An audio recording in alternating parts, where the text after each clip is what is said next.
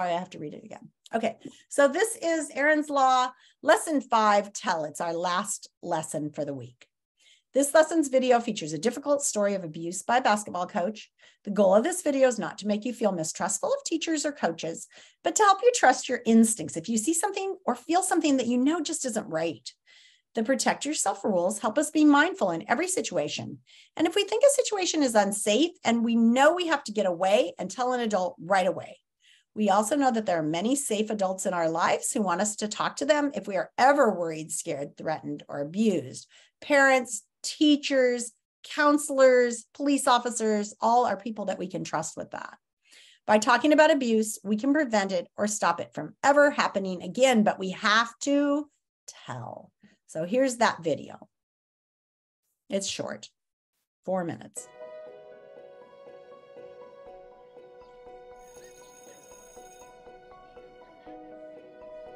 Hi, I'm Darius. If somebody touches you on a private body part, you might feel confused, scared, or embarrassed.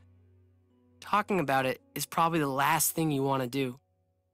But if you keep it a secret, it won't stop. We got a new coach for the city basketball team this year. He was really nice and everyone on the team liked him. He'd give us advice after practice and teach us new plays. But he spent a lot of time with my friend Jamal. Jamal was Coach's favorite, and I was a little jealous.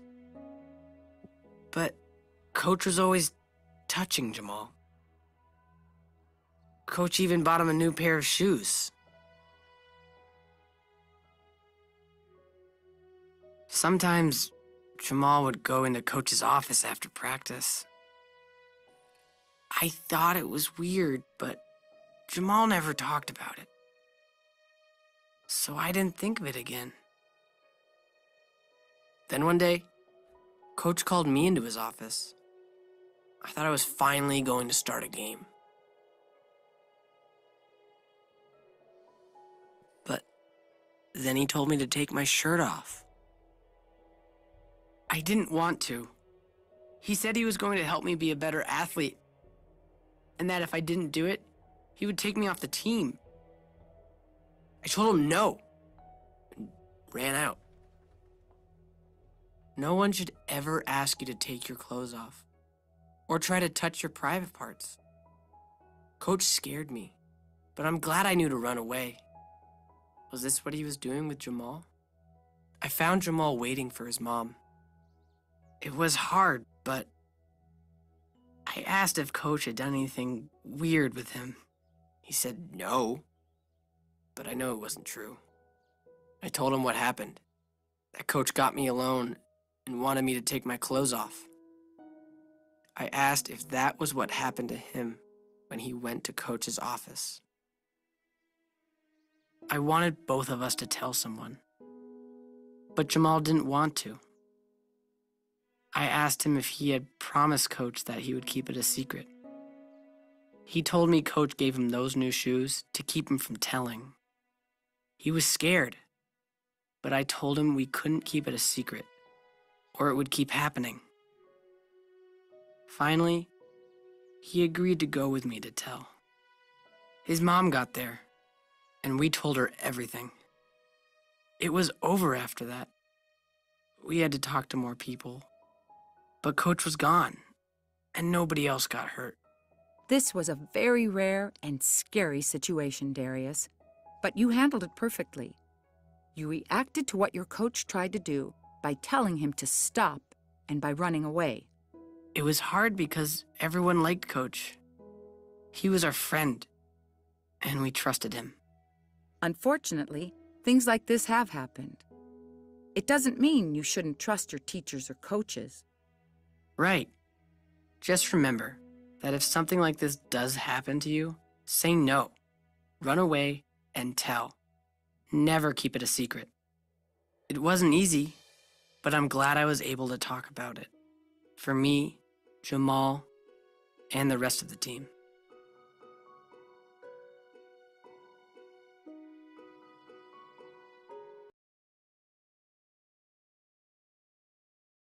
Okay, I'm going to stop my share.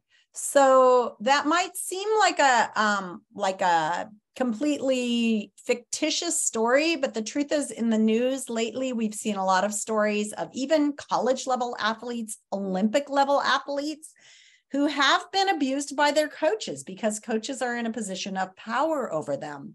And so it is a situation that can come up, and you need to be prepared and ready so that if you ever hear of it happening to anyone else, or you see something that just doesn't feel right, you'll be ready to speak out and tell so that you can bring it to a stop. You have the power. You just have to speak out. Now that the class has watched the video, we need to think about how the things that we saw. Jamal didn't think he could tell about what his coach did for a couple of reasons. He wanted to play. He wanted to be the favorite. He felt trapped and alone. And I think a lot of times kids feel guilty, like they're the ones who made it happen. Once it's happened once, they're too embarrassed. So thinking about how you could recognize a change in your friend, or how you could remind kids that it is never their fault if something like this happens, never their fault. They did not bring it on. Even if they did really like the coach, it didn't make it happen. So these people who abuse children in this way often are super nice people who love kids. And so that makes it really hard because they're people you trust and people that you like. If someone is making you feel unsafe, think for a minute what you would do. If you were in that situation in the coach's office, what would you do to stop the situation? Think for a minute about what you'd be prepared to say or do. I took a class once, and they said one of the things I took a women's self-defense class. One of the things they said that happens is that people who are abusing other people are counting on their silence. And a lot of times when we're in a situation like that, we're so shocked that we can't say or do anything. So the very first thing they teach you to do in these women's self-defense courses is to scream no in the biggest voice you can. And they have you practice it. So you stand in a room and everybody sits there screaming, no, stop, back off. And so actually, when you turn off your video today, I recommend you guys practice that, because the truth is, if we haven't practiced it, if we've never done it, it's harder to do. So learning how to just speak up and say no is actually something you kind of have to practice. Telling about abuse is also hard if the abuser is someone we know. You might feel like the rest of your friends are going to be mad at you because you're going to lose this great coach, but you have to trust your instincts. We know that any touch to the private body part, anyone asking us to take off our clothing, is absolutely unacceptable. It's abuse. So be thinking about that and don't make excuses for yourself or your friends. Someone who is abused may feel alone, but we are never really alone. There are a lot of safe adults out there. Again, think of someone that you would tell if something like this happened. Your mom, your dad, your grandma, your Aunt Betty, your teacher, your counselor, because talking about abuse can be so hard. And maybe right now you're thinking of something that has happened in the past that you were embarrassed about and you didn't speak up about. Even though it might have stopped, it's a good idea to talk to your parents about it, because holding on to those feelings can also make us feel terrible and not as prepared to speak up the next time. So if something like that has happened to you, you might want to talk to your parents or talk to a counselor about it. It can help you work through your feelings. All right. That is it for our Erin's Law lessons. Remember that these lessons came about because kids are abused, unfortunately. And this particular girl who made us have Erin's Law decided that here we are training kids how to handle, how to get off of a school bus, how to practice earthquake drills at school. And we never teach kids how to speak up for themselves for sexual abuse or physical abuse, hitting or unsafe things. So you guys need to know about this. I know you've seen it through the years. You're going to continue to see these lessons every year. Actually, there'll be new lessons next year because they do lessons for 4th and 5th grade, 2nd and 3rd grade. But you'll be prepared for what comes next, and you'll be prepared to speak up for yourselves and your friends.